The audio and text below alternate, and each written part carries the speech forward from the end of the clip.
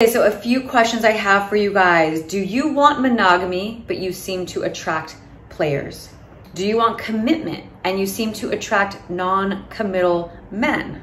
Do you want someone that's honest and you always seem to attract guys that are shady and lie to you? Do you want someone who knows what they want and you seem to attract men that are constantly inconsistent? If so, then you are manifesting your fears. And do you guys want to know how you're doing that? I was like, holy shit, I do that. We all do this. Okay, so example, we meet someone, whether it's on a dating app, whether it is out in person, we meet them, we exchange numbers. The first few interactions are always that dopamine high and you're all excited and you're like, oh my God, he's good looking and oh, we have chemistry and oh, the first date went great and everything's good. But then there's that little shitty voice inside our head that's like, I bet he's a player. I bet this is too good to be true. I bet he's this. I bet he's that. And guess what that is? That's your fear. So what are you doing? You are gonna manifest your fear. You are calling the player in by being afraid of attracting the player. You are calling the inconsistent guy in by not wanting the inconsistent guy. You're so afraid of attracting the player, attracting the guy that lies, attracting the guy that's in and out, that you are manifesting it. So the way to fix this, you guys, only focus on what you want.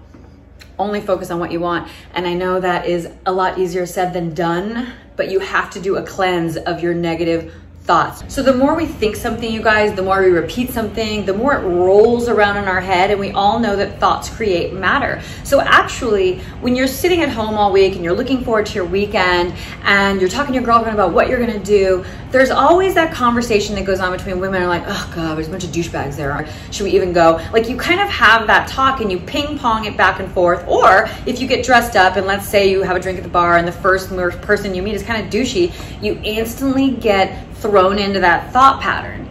Oh God, guys are all douchey. I don't even know why I come here. It's not even worth my makeup. I don't even know why I got dressed up. I'm never gonna meet anybody. And the thoughts roll around, and they create matter. The universe is like, you think all that? You're right. Here's a douchebag, here's a liar, here's a player, here's a guy who's gonna waste your time. So the universe is like, oh, that's what you want? Here you go, honey. So you guys, what we have to do to stop manifesting our fears is, ready? Drum roll. Boom. All you have to do is focus on love. All you have to do is focus on the fairy tale. I want you to create a mantra that you're going to chant in your head before you go out, while you're getting ready, before you walk out that door, and anytime you have a trigger. I want you to create a mantra. Just see if it changes your experience when you are going out. Number one mantra, the perfect man is gonna arrive at the perfect time and I'm ready.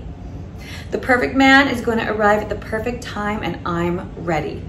Easy, easy, easy. So while you're getting dressed, while you're doing your makeup, the perfect man is going to arrive at the perfect time and I'm ready. Put on your mascara. The perfect man is gonna arrive at the perfect time and I'm ready. When you're walking out the door, the perfect man is gonna arrive at the perfect time and I'm ready. And anyone you meet in between, just act like they're your little brother, you guys. Don't absorb the energy. Just pretend like you're talking to your annoying little brother. Literally, that's who they all are to me. I am the big sister and these are my annoying little brothers. Just make it funny. Don't absorb it. Don't process it so deeply into the cells of your body, okay? Just stay on your mantra. And the reason why you guys have to keep affirming it, because it has to hit your heart, it has to hit your gut to turn on the inner light of love. You know what I mean? You really have to just keep dancing it around in your head like you do the negative thoughts. Keep that little mantra dancing in your head all weekend, all night. And even when you come home, the man is still able to walk into your life. It may not be tonight, but it will be soon. You have to reinforce in your mind that you're taking powerful action through the inner work and mindful dating to manifest the love that you want. Not manifest your fears. You want to manifest the love that you want. So create a little mantra that suits you and have that for yourself. Have it for your go-to. And all the men you meet in between are your annoying little brothers. Period. End of story. All right, you guys. So that's how you can manifest love versus manifesting your fears. Don't forget to download the worksheet in the description box below, because there's a lot of healing that needs to be done to manifest properly as well. So use those bullet points to dig in, dive in. You gotta feel it to heal it is what I always say, and I'll see you guys in the next video. Thank you for watching.